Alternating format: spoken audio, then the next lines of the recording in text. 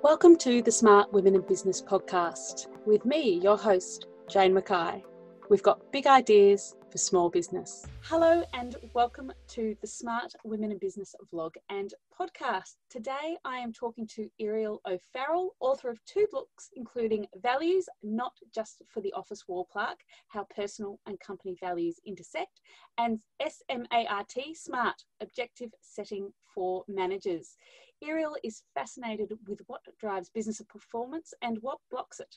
A seasoned executive coach and trainer, Irial also takes a broader look at the organisation, what it's designed to deliver, and how it impacts on performance. Irial is the first and currently only CMI accredited master in change management in Ireland. Welcome to the show, Irial. It's a real pleasure to have you. Thank you very much, Jane. I'm delighted to be here.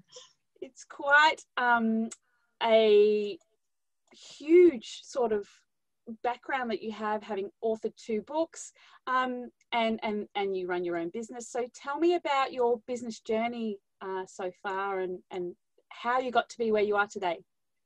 Yes, indeed. It's a very interesting and circuitous route, I have to say. I originally did science in college. I did a degree in physics and maths, and when I finished, I went to your country, Australia, and worked in Sydney. So that was my first real job, was in Sydney, and the maths got me into financial services.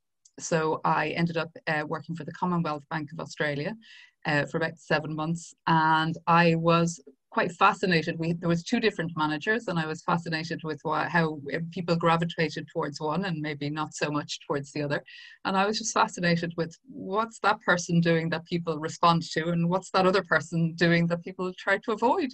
Thinking it was a bit of a blip, and I'd go on my merry way onto a career in finance. I moved to Boston in the US. Where I went into fund administration, so the sort of mutual funds, the administration of them, and I worked in operations. And again, I was my interest was piqued between the individual's performance and the needs of the organization. So the performance the business needed to deliver. So it was kind of, how do you match the 2, because both sets have needs, and how do you match both needs while everybody wins? So I ended up moving quite quickly into management, and then my last 6 months in Boston was working on an org design project, which was really, really fascinating, because oftentimes within organizations we behave in certain ways based off of the design of the organization, but we're often unaware of this. It is an intangible, so we behave in certain ways without necessarily understanding the drivers of why we behave in those ways. So that was really interesting, and it was an amazing experience to get it so early on in my career. Because a lot of times we go into big organizations and we kind of adapt to the culture without really questioning kind of, how does it get to be this way? And so then I moved back to Ireland. The call of the Green Emerald Isle was calling me. So I moved back to Ireland and was working in the funds industry in Ireland, which was at that time just growing at a rapid rate, which is kind of what brought me into learning and development, because there was a huge amount of business, but there was very few people who actually, the industry was so early in its development. There wasn't actually that many people who knew how to do the work. So I kind of moved into training and development, and that's kind of where it really started evolving. The first 3 or 4 years were mainly in the financial services. Then it started evolving into, my curiosity was going, oh, what about this and what about this? So the first 6 months were technical training, and then they were saying, all those people we promoted to management, would you teach them how to manage? So then I got involved in the whole, performance management process and the recruitment and competency frameworks, and just always that kind of, what is it that kind of enables people to perform their best, and what is it that stops people? So and then I was really interested in training. Training is brilliant for skills and knowledge and sharing collective understandings, and there's people who sit in the room and walk out and will put it into practice, and there'll be people who will walk out of the room and go, yeah, I'm not doing any of that. And there are people who go, yeah, I should definitely be doing that. I definitely really think I should be doing that. And yet they get back out onto the floor with great intentions and end up forgetting all about it. So I was kind of curious about those people who go, oh, what would help them turn the dial for them? Like, what would get them to, which brought me to executive coaching. So I kind of trained as an executive coach to do the one-to-one work. And so I set up Evolution Consulting in 2006. So it was a good time to go out, and I suppose I had a client lined up, and in effect it was, nowadays we would call it the change manager role. In those days it kind of hadn't really been heard of, but it was very much around how do you get people to engage with, it was an accounting system we were moving, that the company was moving to. And how do you get people to engage with it and take it on and start applying it, and and it was interesting because the legacy system was staying in some capacity. So you had this sort of, some people were going, oh, but I'll just use the legacy system, and you're going, yeah, that's not gonna quite, that's not where we're going with this, So so that was really interesting. Please stop using that one. Yes. Well, interestingly, I had one group, they were the client servicing team, and I was saying, they were like, well, we don't really need to learn this. And I was like, well, what if your client calls up with the question? And they were going, but should we just look at the old system? And I was like, well, what if the information isn't on the old system and you need to answer the question from the new system there? We'll just ask fund accountants, or if it's a daily world, it's like, you don't just rock up and go, any chance you could answer this question? They'll be going, I'll get back to you at like 7 o'clock tonight. And the client in the meantime is going bananas, going, where's my answer? And they were kind of going, oh, well, they're not gonna, I was like, what do you think is going to happen when they're having to wait for you to respond, get your answer to come back to them? And they were like, well, they'll just wait. And you're going, no, they're going to go straight to the fund accountants and get the answer from the horses. And they were like, could not believe that this would happen. But years later, a couple of years later, I was talking to somebody who was still working, like I was only contracting, they were. And the years later, they said to me exactly what I had suggested to them might happen, was that the clients were kind of going, why are we paying for this service when they don't know the answers? So it's a great one to use for people with change management, because it's kind of like, here's one I've prepared before for you, and they go, oh, that really does happen. Yeah. These things do come to pass. So setting up Evolution, I kind of got into the whole leadership development,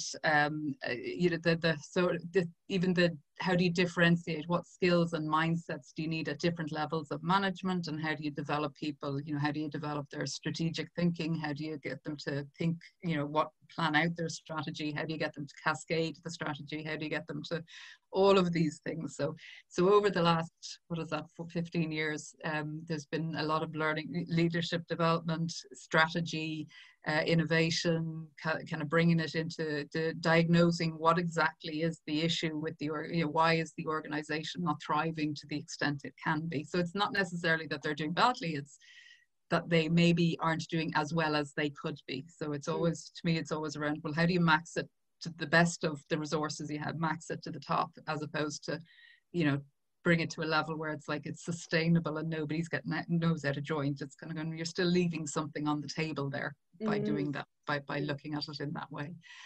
So it's sometimes it's remedial, sometimes they're in a lot of pain, sometimes it's they kind of go, do you know what, we know we can do more.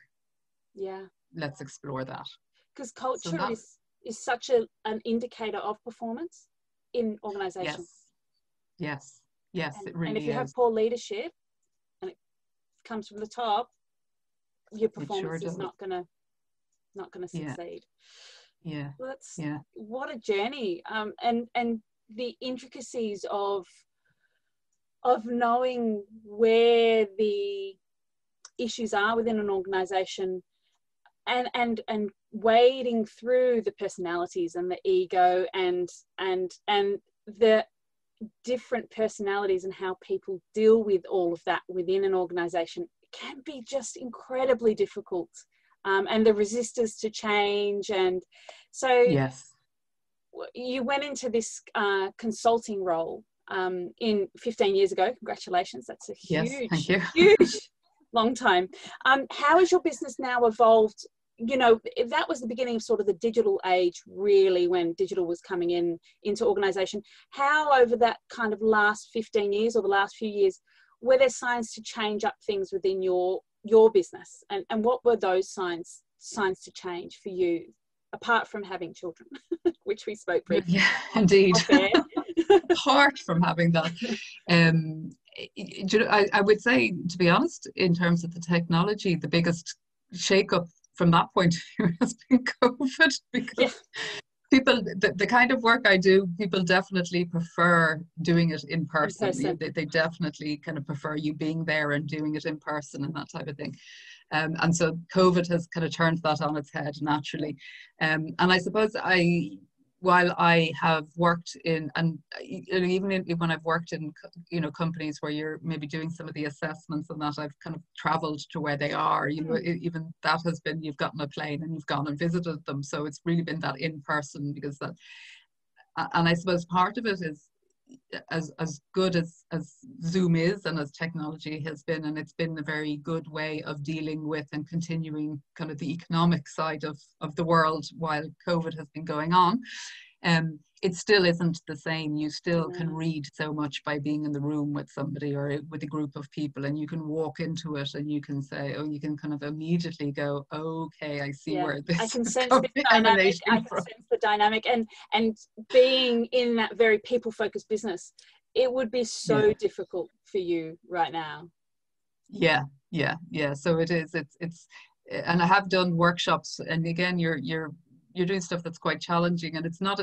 I suppose sometimes I have designed the workshop, but then I like having that freedom of going where the group needs to go to get them to that point of kind of moving the dial. So it's a lot harder to do that through Zoom or webinars, because you've got your stack, you have to have your presentation sort of more or less ready, so you're kind of thinking what can happen, what may come up, or what do I need to have a slide on, and it's just not quite as spontaneous. There's that feeling of I have to keep to this more so than, but that sort of takes away a bit, because sometimes there are things you need to, there might be a tool, or there might be a technique, or there might be a piece of information you need to share with them.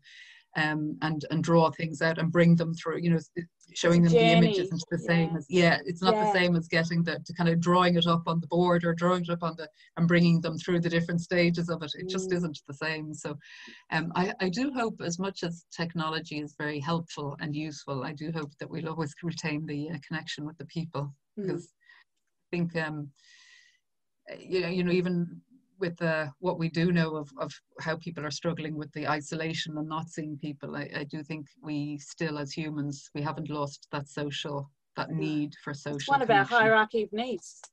Human connection is so important for us to thrive. And I think one of the things that we're missing out on is the innovation that comes from those spontaneous conversations. As much as we are able to innovate through tech, that's not the only innovation that occurs when you get people together. And you kind of, it's a throwaway comment. And just even with the technology, that even when you are having a group, kind of chit chat, whatever, it just is, because everybody's like on their best behavior, everybody's like waiting for somebody else to talk. It doesn't have that spontaneity to it. No, and everyone's always slightly on delay, and we're I've got my first ever clubhouse this afternoon, so we'll see how that goes, about bringing people together in a very digital way, but having spontaneous conversations. So wish me luck. Best of luck with it. Let me know how it goes. Scary.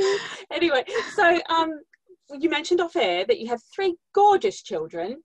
How do you manage your life as an entrepreneur? And just a shout out to Irial, because she's homeschooling, which a lot of us mums and parents are feeling your pain.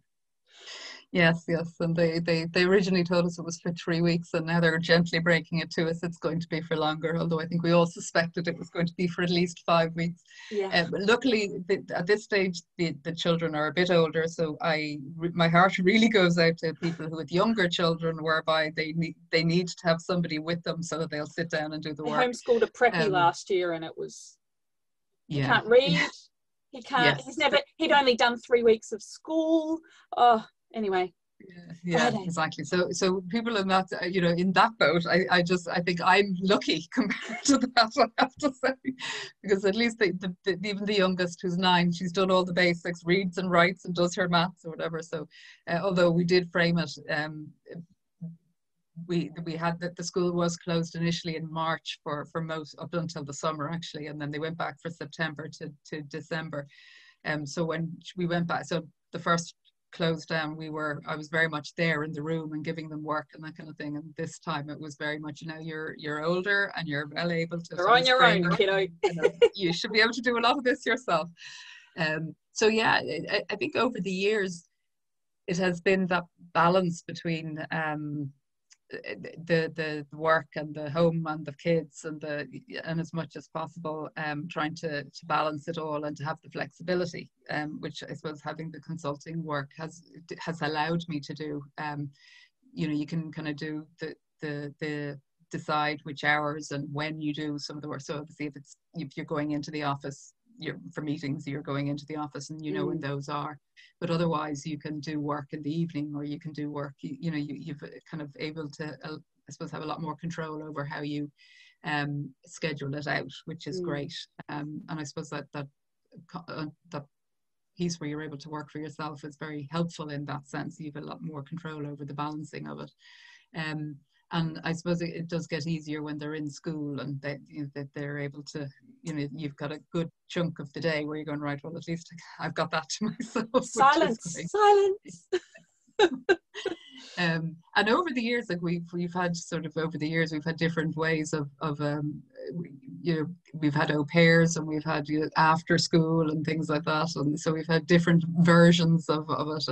And for a few years I just was like, actually I'm just going to balance it, that I do kind of mornings as much as possible, some evening work or whatever, but try and be there in the afternoons. But it's great because I can now see I'm sort of at that point where I'm kind of moving back towards much more full-time work, where you're kind of going, okay, they're that bit older, they're that bit more independent or whatever. So it's kind of nice, because when you're in the middle of it, it can be very difficult to think there's ever an ending to it, and you're kind of going, okay, we're starting to get towards, you do get there. And it's interesting because you actually get to the point where they don't really want to spend time with you and they don't want to talk to you, and you're there kind of go, should I be spending more time with them? Like, should I be making them talk to them? I tried that yesterday. I said to my kids, do you want to do something? We've only got 2 days of school holidays left. And they went, no, Mum, we're just playing Roblox with our friends. And I went, okay, I'll go over there and work then.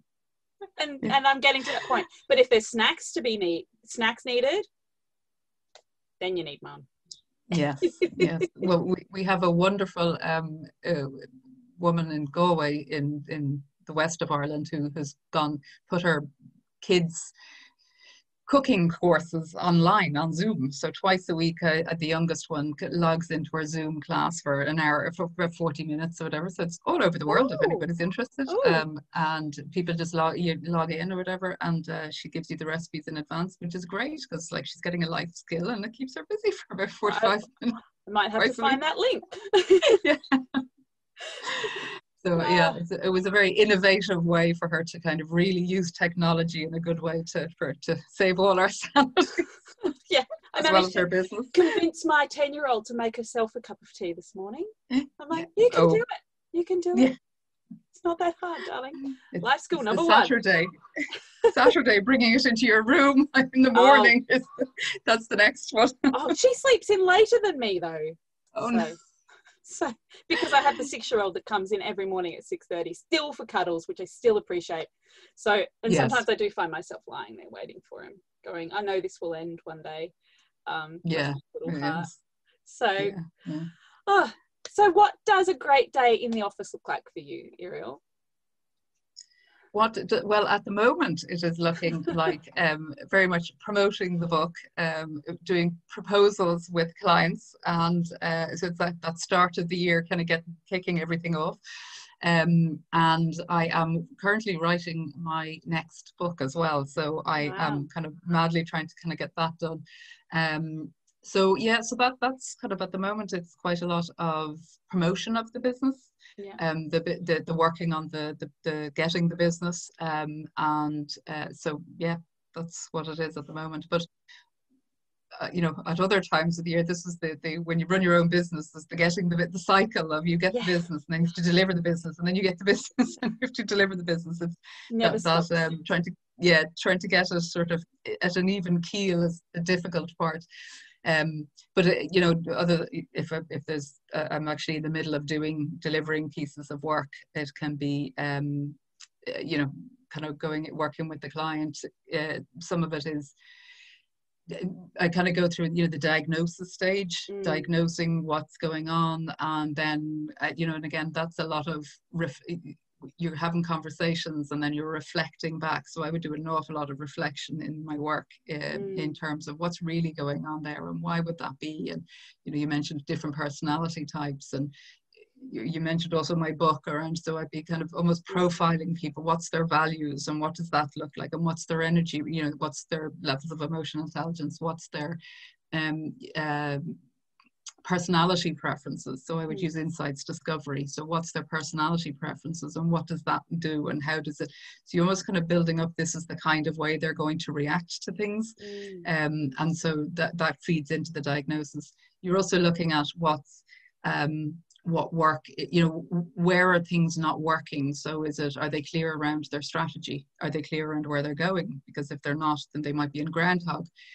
Are they clear around how they're going to get there? Are they clear? Is the organization designed in a way to enable them?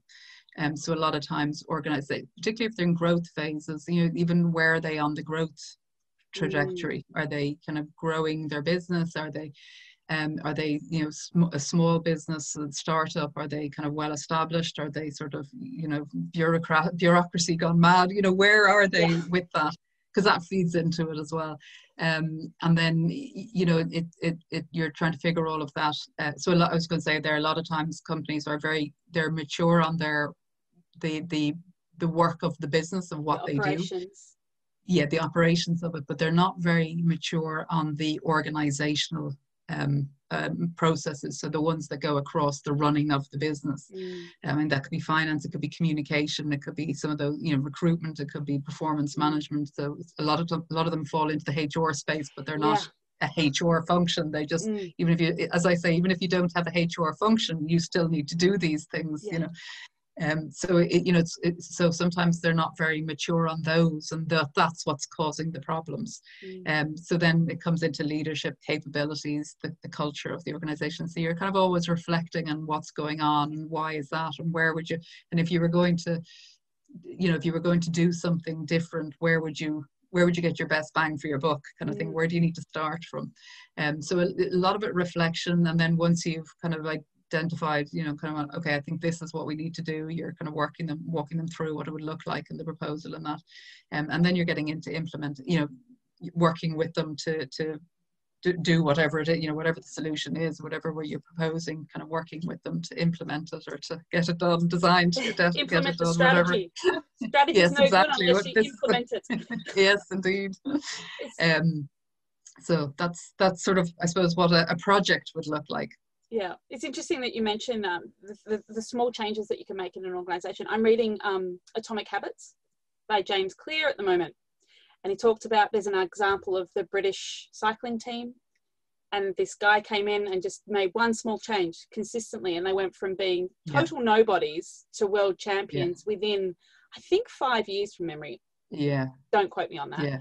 How the changes that you make in an organization don't have to be momentous at the time. But if you keep making small improvements, and this doesn't just apply to organizations and businesses, this applies to individuals and individual businesses, that can have absolutely huge changes for improvement and satisfaction and joy, happiness, all of those key outcomes in terms of emotional outcomes. And that then reflects on performance within the business, financial outcomes. Yes. Yeah, I would agree with you. And that's, so I mentioned reflection. I would do quite a lot of reflection. And I think it's one of those, and clearly the guy, I know the book, I haven't read it now, but I know the book you're referring to. Yeah. And I, you know, to be able to do that takes reflection on what needs to change, what's tripping people up. And it can be really small things. It can be really, you know, you've never told them how to do that before. And they're going, what? You know, have you ever sat down and told them how to go about that task? No. but you know, you're frustrated with them that they're not doing it, but you've never told them how to do it.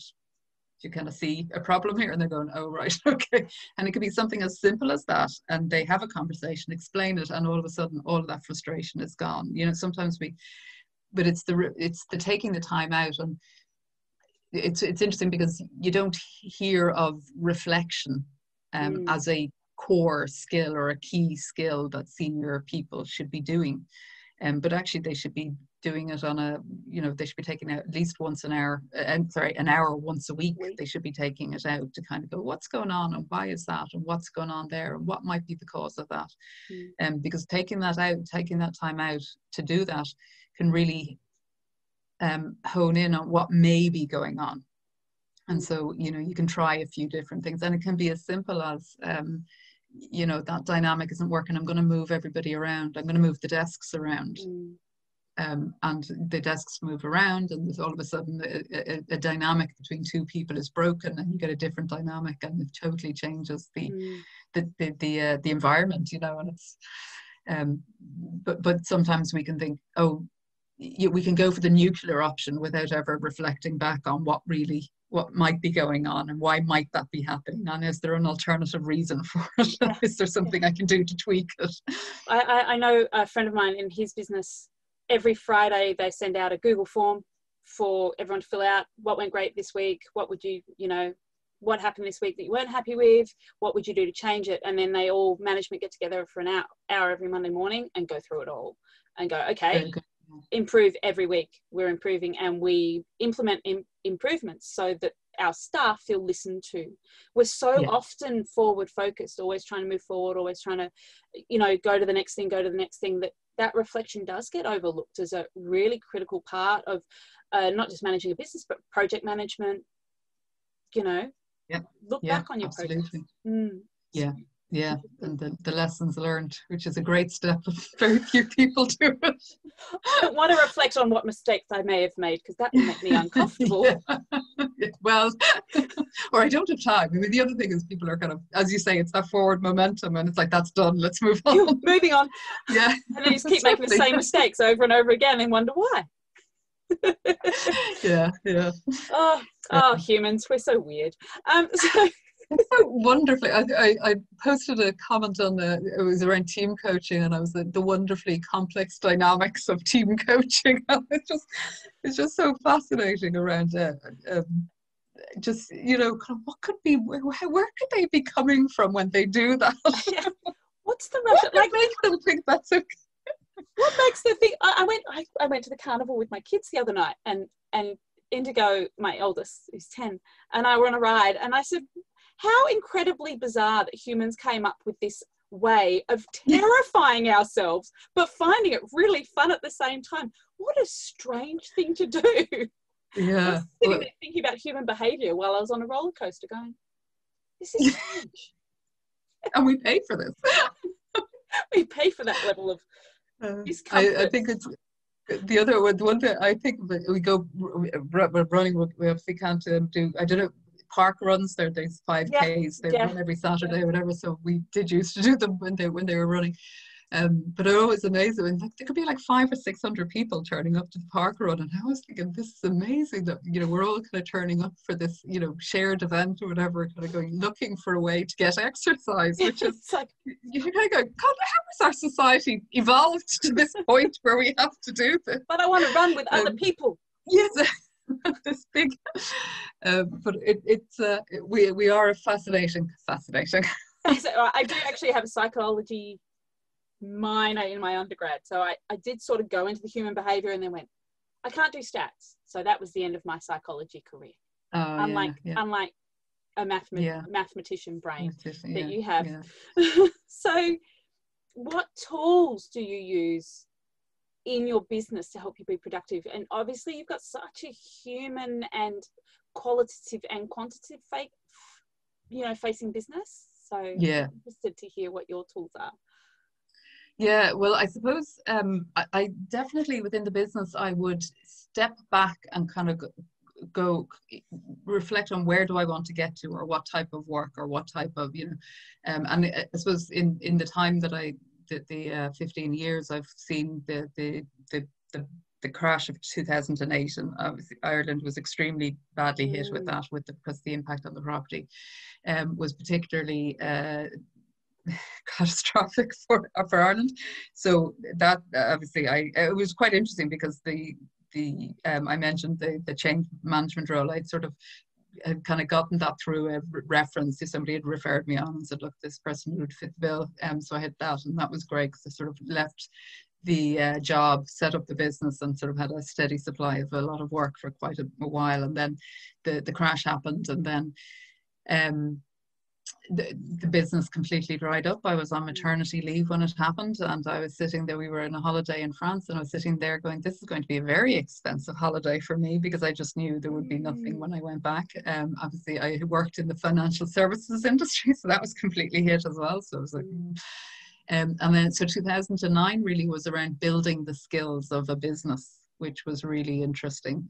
So it was really back to the basics. Well, I suppose it wasn't even back to the basics. It was really learning the basics of how do you build a business? How do you do the marketing? How do you get the name out there? How do you do the networking? How do you do the, and so that was really, I suppose it was that year was a lot of learning, and coupled with, my son actually who was only a baby, was quite sick that year. He was sort of every 2-3 weeks. He was he'd get sick for a week or two, and sort of ended up in hospital a couple of times and that. So it was, in some ways it worked well that I didn't have that much work because of the crash.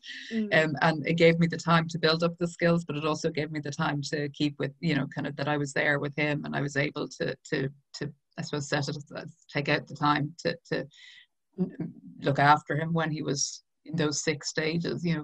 Like every week, I think it moved every 2 weeks he'd be sick for a week, and then it moved to every 3 weeks he'd be sick for a week. By the end of the year it was like, oh, we're getting up to a month without him being sick. But he ended up back in hospital in the September, so that was the end of that excitement. So that was, and then 2010, then it was starting to kind of build up. But that I suppose that time, that pause for reflection, was that really interesting piece around, well, how do you build the business? How do you set out your strategy? How do you get your message across?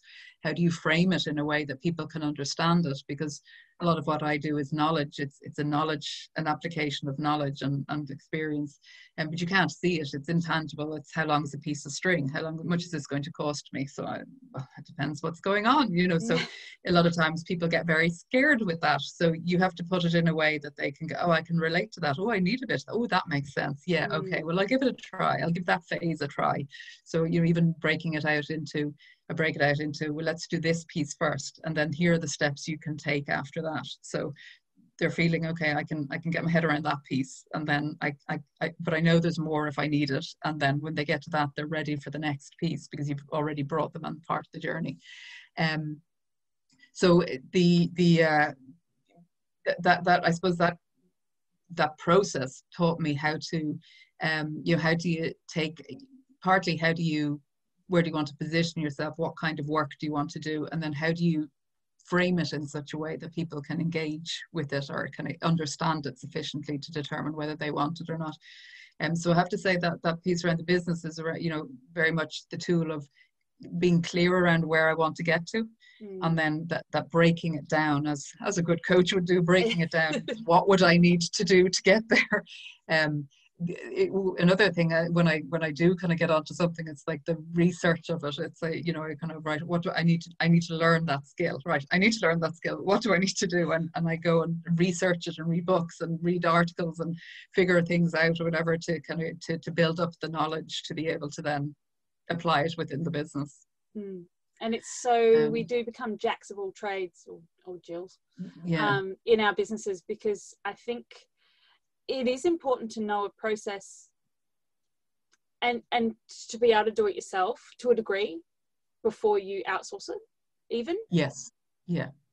So that, I mean, not highly technical things like SEO and that sort of side of things, but you can't teach something, a process to someone if you don't really know how to do it yourself. And we fly by the seats of our pants, but at the same time, take the time to learn it and break it down into a proper process. Yes. Yeah, even if you're going to outsource it. Yeah. And I think sometimes you almost need to get your head around what is it and why do I need it? Yeah. Do I really and you need to need it? educate. Yeah. And you need to educate yourself enough to know, and there's so many different things you can do and tools and techniques, and you get into the marketing and it's like, oh my goodness. Don't get me started. Yeah. You know, and you just, even all the social media website, you're like, which ones do I need? Which ones are relevant for me? You know, so you need to get your head around, okay, I need to be able to because if I went to somebody, they'd sell me everything. Yeah. Where's your audience hanging out? Yeah. Yeah. 9 times out of 10, unfortunately, it's LinkedIn. Yes. LinkedIn is. I do love me some LinkedIn, but it's just not as pretty. Yeah. Yeah. No, that's true. Yeah. I've started Instagram now. I think, was it this week? I was like, finally, I'm ready to do Instagram. Do one really well and then do the others. Yeah. Yes. Yeah, I think so. LinkedIn has always been my sort of go-to, I have to say. Yeah.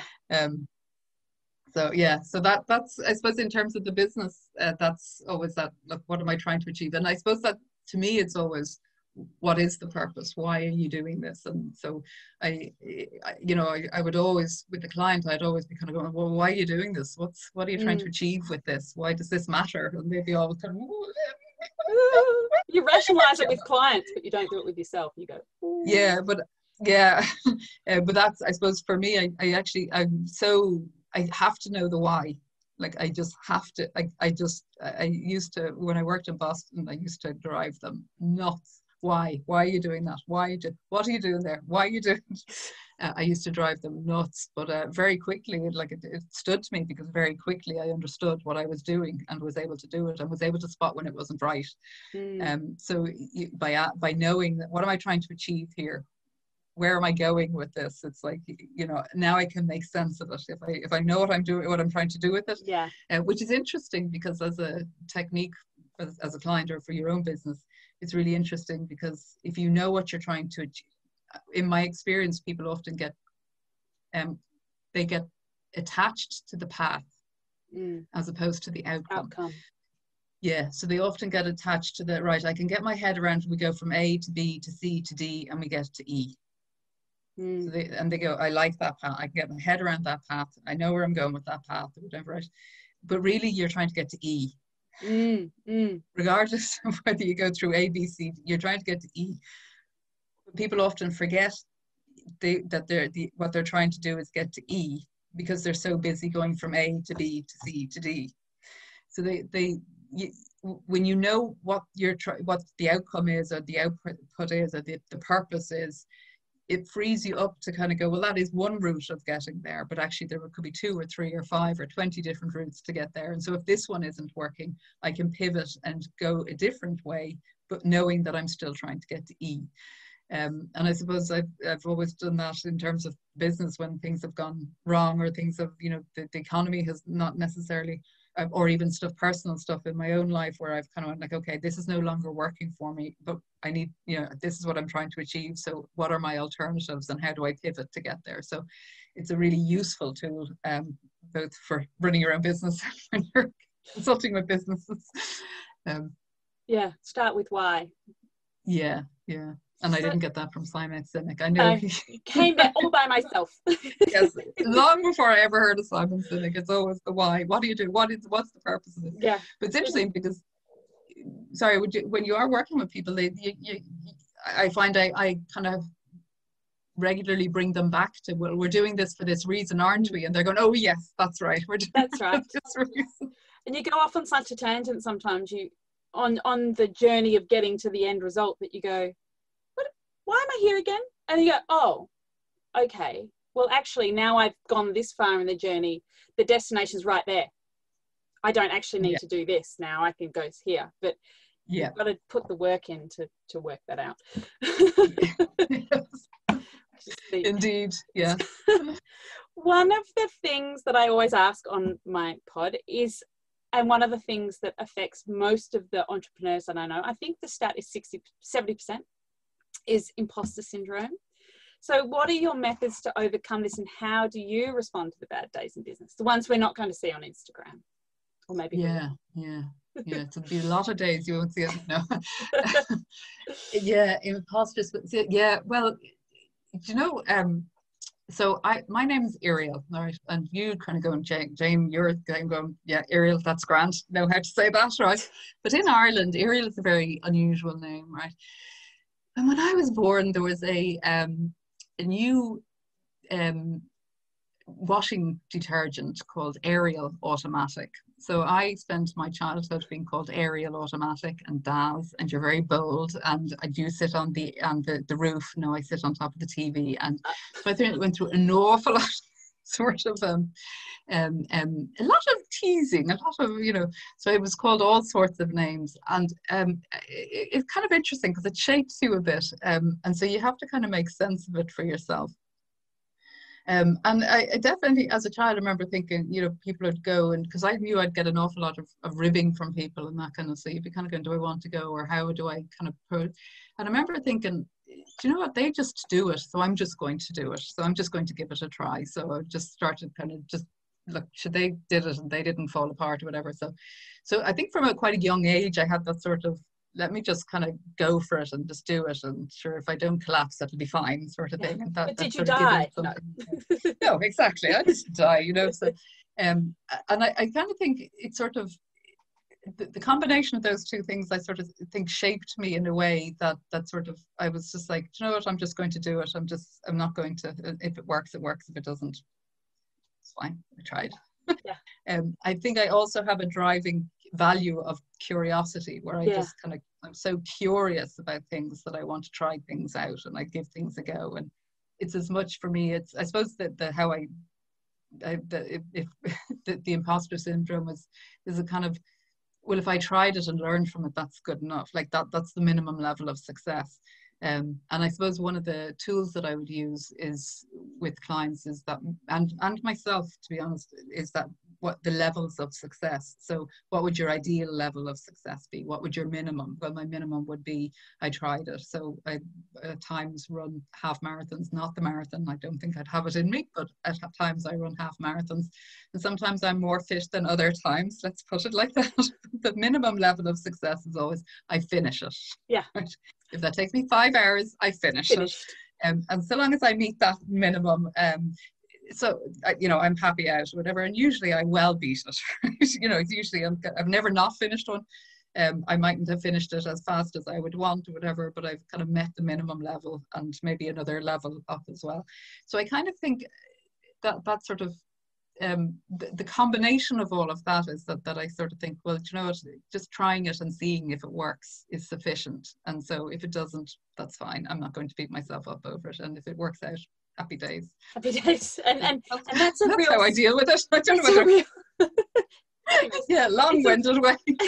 Well, I think if it's a real hallmark of entrepreneurship is having the grit and resilience to get through the bad days. And it's how you respond to those bad days is really, because if we all gave up as entrepreneurs the first time we made a mistake or didn't win a client or had a bad experience with a client, which we've all had, or failed to complete a project on time, none of us would be in business. No. There's and specific mentality that you need to, and a mindset that you need to get you through. Yeah. And one of the biggest things for me for the learning was when I worked in organizations, whatever, I wasn't really big into networking or seeing the importance of it, or it had a very negative connotation for me. And then I was doing my executive coaching course at the same time that I was setting up my own business. I was leaving I'd handed in my notice, and I was, and I had gone for a job before I had left or whatever. I had gone for a job, and they had kind of promised me promotion, and they didn't give it to me. They were like, oh no, we're not going to. And so therefore I went for a different role that would give me the promotion, but in a different area. So I didn't really want to leave necessarily the L&D, but there was another role. I was like, look, if I can't do that at that level, this would be my second choice or whatever. So I went for the interview. And I didn't get it, but it was really interesting because I went for the feedback, and he was giving me the polite feedback, and I was going, yeah, that's not it. So I was going, what is it? It was like, kept pushing him. And eventually it came to like, you don't network enough. And I was like, all right, okay, that's it. That's it. And so I was doing the coaching. I was attending coaching as part of my program. And so I was like, well, I'm setting up a business, so I'm going to need to have to deal with this. Turns out that's a skill. Not really. Yes, exactly. So I went to my coach and we worked through what was the blockages and that and how to reframe it. And that was really, really interesting because it completely changed. It wasn't that, I suppose I had, my belief was it was like you were looking for something, and then it completely shifted to sort of like, well, I can help you, you can help me, you have needs, I have needs, we can match these together, and sometimes it'll work, sometimes it won't work, and then you need to know the numbers as well. You need to know the numbers of how many times do you need to meet people, how many times do you need to do coffees, how many times do you need to, so they're not all going to work out. So yeah. So you kind of go, well, what are my numbers? So, well, am I reasonably in the numbers here, or am I completely way off? So having those benchmarks of measurement, I suppose you might be figuring I'm also very much into the measurement of I like to know where I'm going, and I like to know the numbers around it. I like to know whether I'm doing well. I do like to track lead indicators. They're important. And they really are. That can be those number of connections you make can be the lead indicator of your performance in 2 months' time. So you need to learn to love your numbers. And it's interesting is you kind of like different industries will have different numbers, but it is that real kind of like what there'll be the numbers around sales, and there's numbers around delivery, or there's numbers around projects, so they'll all the different industries or different functions will have different numbers they need to keep an eye on. But and that goes back to even the learning around, if I have to learn something new, it's not just what it is, but it's like, how do you know if you're any good at it? Like, how do you know if you're succeeding in it? Is one of the things that I kind of need to get my head around to know, is this, am I on the right track here, or am I? So I suppose that was it was a real key, or a real key door I needed unlocked for me. It was the whole the how do I now, how do I get over the fact that I don't really have a positive view of networking? No, I think that a lot of us entrepreneurs, people that work by ourselves, are actually introverts. And so networking is not something that I sort of put myself in a position to do often. It helps that it doesn't help that I live in a very small town with 1,000 people, and to go to networking, it's a fair drive. But I think it's also that we're not naturally drawn to be in crowds of people. So that's my personality.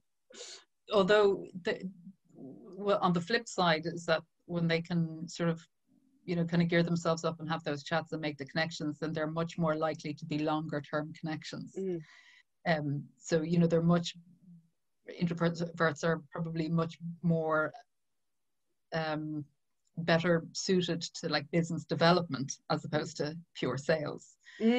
Where it's the longer term relationships, and it's the repeat business, or the referral business that you would get from those relationships. They're probably more better suited to that type of selling than that hard sell of like numbers and retail or that type, where you have to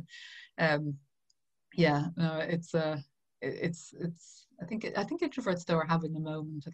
I think we are. I think we made it through 2020. But I think, you're right. We're much more suited to long-term relationships than speed dating, which is sort of how networking feels a bit. And and I just don't. Anyway, I'm just. So that actually brings me to my next question: is how do you maintain your sense of community, especially in these COVID times? So I suppose, well, in COVID, there's a lot of Zoom drinks. Zoom drinks, yes. Zoom drinks. So we're in the process of organising one for this weekend. Zoom drinks. I suppose some of the community is where I live, is not where I grew up. So we've made a lot of friends in the location, and a lot of it is through the schools. So the kids and the schools and that kind of stuff. And a lot of our friends from college, actually, as it happens, don't live in Dublin. They live in other parts of the country for the most part. So, that I suppose, like, this is where technology does work. The WhatsApp are great for the community. The kind of sense of just helping out and just helping, sharing information, sharing. I heard this in this school. How do you just to let you know, those sorts of things, you know. Yeah. So that and where we live is kind of, it's very close to Dublin, and yet it has a very feel of a village almost, because you walk down and you meet people and how are you, how's it going, that kind of thing, and people know the school that the kids went to, the junior school, like there's so many families are connected or related to each other, and this family knows that family, and so there's a really, really nice, given that we're in sort of a capital city, like 2 kilometers from the center of a capital city, there's actually, yeah, like we're really close to the Really center. close. We can walk to Stephen's Green. Oh, hang on, you're frozen. You're back. Oh, you're frozen. Yeah. I can see you, but you're not moving. Yeah. Hello. Hello. Oh, you're back. Okay. Yes. Yay. You just said you can walk to Stephen's Green. Oh, sorry. That's right. I paused quite a while ago. Yeah, no, just we can't. We are that close to the city centre, but yet you feel that you are part of. You know people in the area, and you know people will help you out and that kind of stuff. So it's really, really nice, actually. I'd be hard pushed to move, I have to say. I've heard Ireland is exceptionally beautiful. It's like amazing. So one day we will get there when we're allowed planes again. Yes. One day. So your community, and I mean, I live in a small community as well, and knowing people around you, especially at the moment, and when you can walk down the street and see someone you know, is far less isolating than our friends who are living in capital cities, and you don't necessarily know people in your area when you live in a capital city. So it can be really hard. Yeah. It is, What is your why? What keeps you motivated? Coming back to why, we keep coming back to why. Yeah. So my why, and it's always been there. It's that kind of the why is to kind of helping people be the best versions of themselves. And I know that sounds surreal, but I just you know, if somebody needs help and I can help them, I will. If somebody wants help but doesn't want to do it for themselves, I'm kind of like, I'm not the right person for you, but if you want to do this for yourself, I'm there for you, you know, that kind of thing.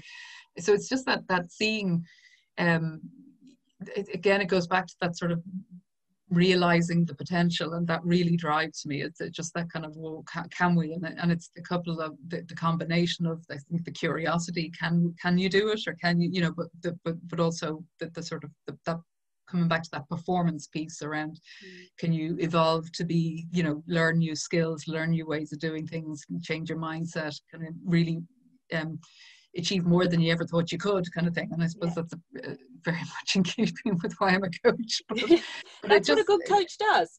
Yeah. They don't do it for you. Yeah, exactly. Yeah, and I very much my father used to say, give a man a fish, feed him for a day, teach a man to fish, feed him for life. And that really, I think that really resonated, and it really made sense to me. And I think that probably is one of my guiding, that and actions speak louder than words are probably my 2 guiding sayings or principles, or that it just comes back to that. So I suppose it's all sort of interconnected in a lot of ways. Yeah, it's really interesting, isn't it? Because we do have our core values, which obviously your book speaks to, and everything has to align with those, and those ideas and those things that you've carried with you through your whole life, always reflect your values. And if things aren't in alignment with your values, then and unfortunately you didn't get a copy of the book in time. It is on your way. It is winging its way. Yeah, but what actually there's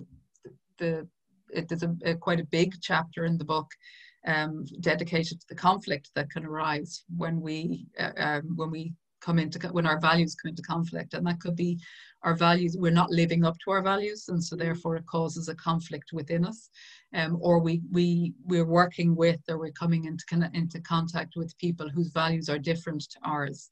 And it sort of, they rub up the wrong way, and the conflict that can arise. Or, I mean, the book obviously is the personal values, and it's also then in the workplace, values in the workplace.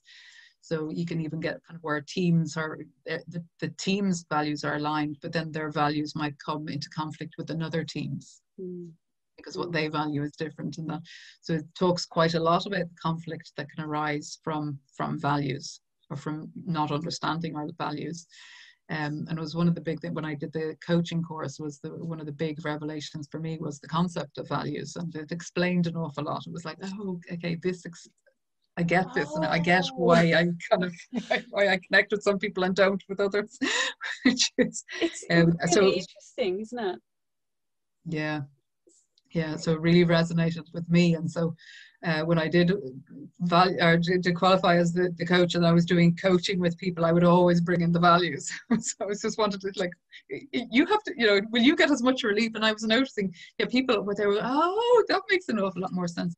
And what's interesting is when you know your values and you can see your value being stood on, you don't have to get as emotionally involved, because you're able to go, oh, that's my value being stood on.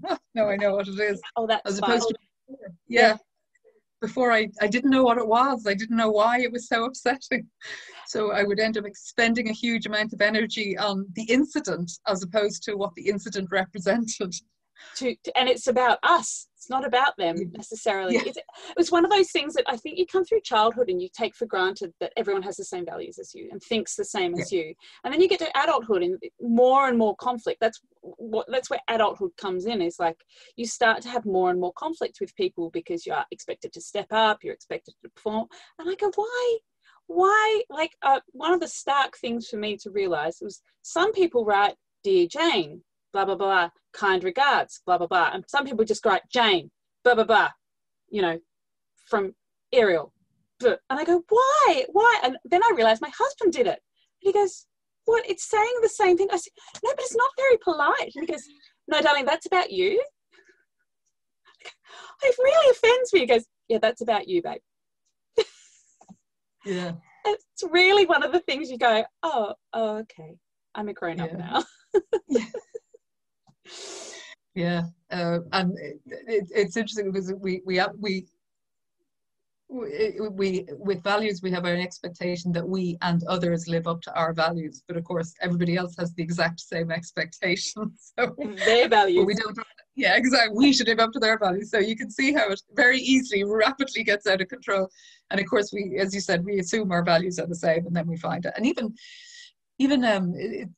you might have the same title of value, name of value, but actually the devil is in the detail, because what you value, how you define that value can be quite different to somebody, how just somebody else defines the value. So one of the things that I worked with people is, they'll have a value of respect, and yet they don't respect themselves. So their definition of respect is being respectful towards other people, and you're going, but your behavior isn't being particularly respectful. It just happens to be not respectful to yourself. And they're going, oh, I never thought about that. I never thought that self-respect was part of respect. There you go. There's something to consider.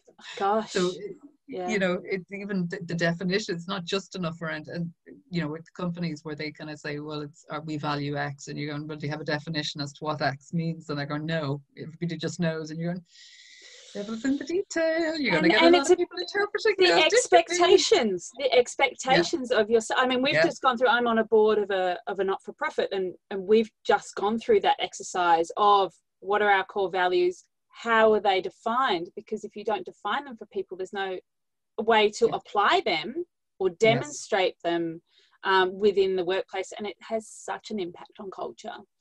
Yes, yeah, absolutely. One of the favorite ones I love is people the value of fairness. And when I call in the book, I call it there are some values that are what I call positional values, and fairness is one of them. And how I define it, fairness. Somebody who has a positional value of fairness is somebody who defines fairness as just beyond what's fair to them and just before what's fair for anybody else. That's my daughter. It's not fair. And the lecture comes in. Now wait till I tell you what's fair. Well, Irial sent me this book, darling. Let me open the chapter on fairness. Irial, we're never going to Ireland. I don't care how nice you tell me it is. I don't want to hear about that lady.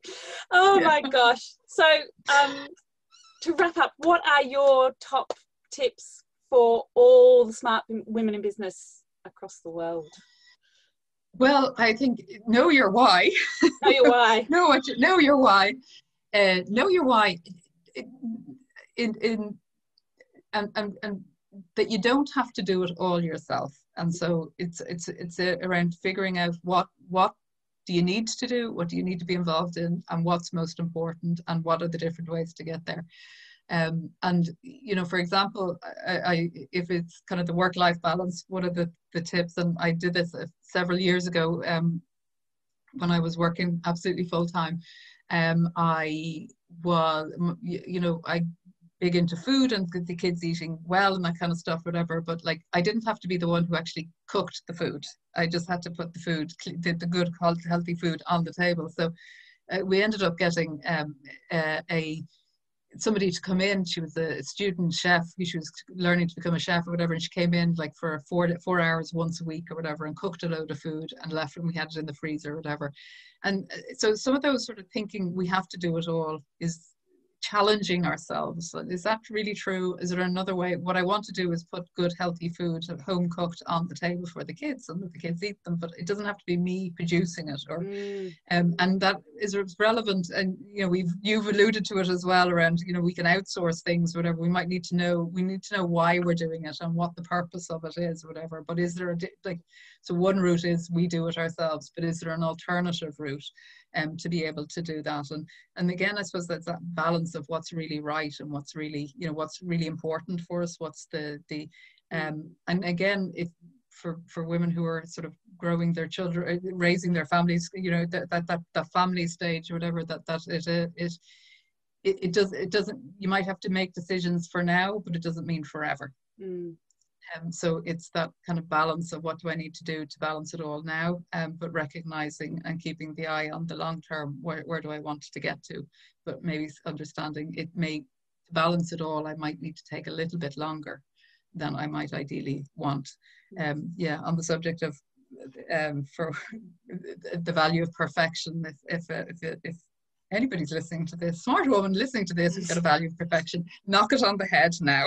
That's another tip I would definitely give. Good enough is more than enough, and perfection, you can never reach perfection. It isn't possible. So again, bringing in that levels of success as a tool. What's my minimum level? What would my ideal level be? And what can I realistically achieve? So it's very helpful in terms of the balancing it all. Especially perfection prevents action, because we're always trying to get to this unobtainable goal, and we never get there. Well, thank you. Oh, sorry, were you going to say something?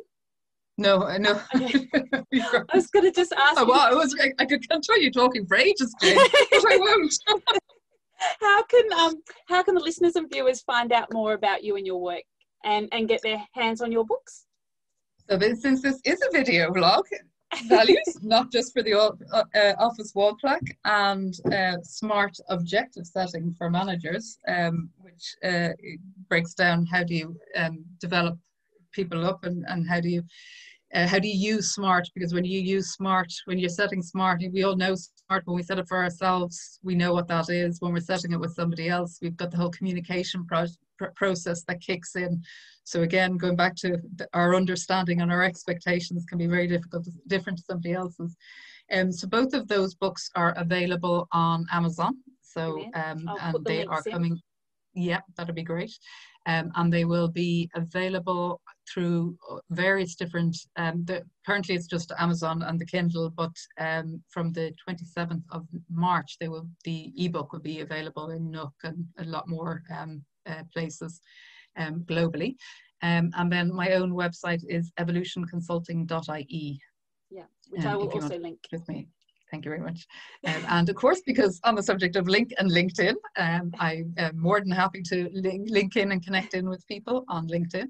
And you can include the Instagram. You can start seeing my posts.